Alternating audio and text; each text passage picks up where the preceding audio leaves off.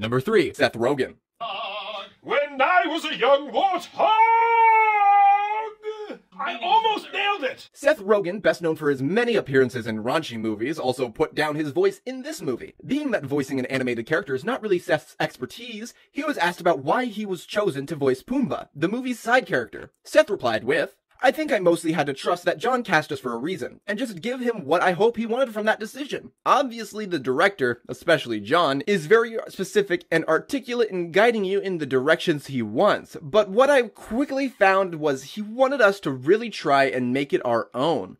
Hakuna Matata! Hakuna Matata! Most people get a bigger reaction when we say it okay. Some people But start anyway, clapping Hakuna immediately. Matata. It means no worries. How'd you do? How many vultures did you get? I didn't get any vultures, but look! I got a lion! What? I got a lion!